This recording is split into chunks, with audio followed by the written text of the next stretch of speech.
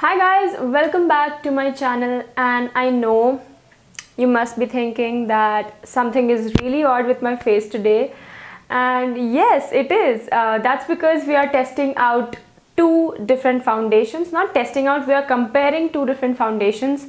Now I wanted to do this series these kind of videos since a really long time, wherein I wanted to compare similar sort of foundations we have available in our Indian market. So for today's video we are comparing these two right here. Well, this way, these two right here have this Fit Me foundation on this side and L'Oreal Matte Magique 12 Hours foundation on this side. So I think that is why you can probably tell that I look really different right now. Anyways, so I wanted to compare these because I feel like they're very similar in a sense that they give you the same kind of finish and they have the same kind of coverage. I don't know if you can tell, but I will insert the clip of application when I'll be talking about the application part of both of these. So yeah, I think I'm going to keep this series about those foundations which are similar to each other, and yeah, we will be testing those out. Now let's talk about this foundation first. This is by L'Oreal Paris and this is their Matte Magique 12 Hour Bright Matte Foundation. It comes with SPF 11, PA++, and it says it has volcanic perlite infusion. Infusion. Now I have done a separate complete detailed review about this, so I will put a card somewhere here so you can check that out. Now just to give you guys a quick overview about this foundation, this has medium coverage. This is how it looks like after one layer of foundation on this side of my face. I can still see a little bit of my acne marks because they are very dark, so it definitely did not cover up entirely, but it has a pretty good coverage. It has medium coverage and you can build it up. I have not tried it, but I think this might look a little bit cakey if you build it up, you know, because when you start blending it out, it just transforms into this powdery finish, and then yeah, it kind of can look cakey on certain areas. I will get to that part very soon. So I find it to be really long wearing. I don't know about the 12-hour claim, but it is long wearing for me, and the finish it gives you is definitely matte. Now that I have both of these foundation, I feel like this side looks a lot matte than this. I would say that this gives you a matte finish, so if you like completely matte finish, I think you would really like this. That's all about this foundation in a nutshell. Now talking about the Maybelline Fit Me foundation, this has been in the market for a while now and I absolutely love this foundation, and there are various reasons for it, so I'm going to talk about everything in a nutshell again about this foundation as well. Now this also gives you a medium coverage. I have this foundation on this side of my face, and as you can tell, I don't know if you can make it out, but the coverage is pretty much the same to me. I don't find any of these foundations better in coverage. Both sides the coverage looks very much the same to me. With this foundation you can definitely set it if you want to. You don't have to go and pack the powder on because it's on the matte side, but you can definitely just dust a little bit of powder in order to make sure that it is long lasting, you know.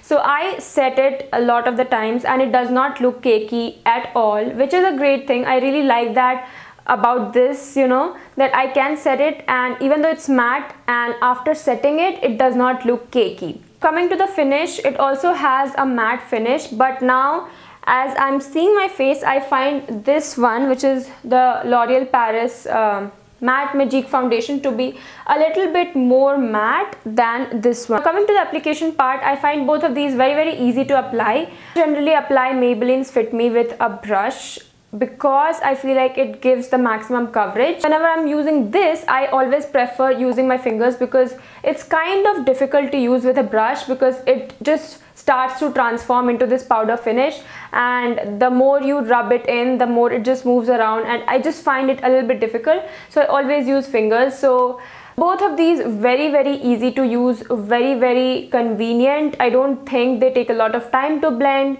So application wise, both are great, you know. Maybelline's Fit Me foundation says that it is matte plus poreless. I'm not saying that this is going to make your pores look invisible or anything, but I can, however, definitely tell that it does not accentuate my pores. You know, so I have pore issues, I have texture issues on my nose and a little bit around this area. And now that I have both of these foundations on, I see why they call this as matte and poreless. Now that I'm looking directly at my face, I can tell that this side of my face, which has Maybelline's Fit Me foundation, on that side I don't see a lot of pore issues going on. I mean, it has not accentuated my pores that much. I still can see it. I'm not saying it's invisible or anything. I still can see it, but it's very less visible. Now coming to this side, it has a completely different story.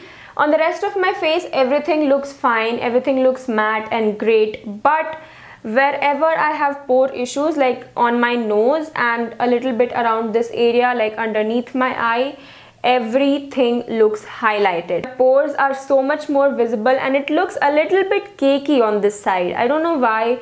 Maybe because I have a little bit of dry skin around my nose. That's something I wanted to tell you. The whole point of letting you guys know this is that if you have texture issue, or if you have pore issue, or any sort of bumpiness going on your face, this foundation is just going to accentuate it a little bit more. But whereas this does not do that. So yes, that's all about the application part and all of the stuff which I wanted you guys to know about both of these foundation.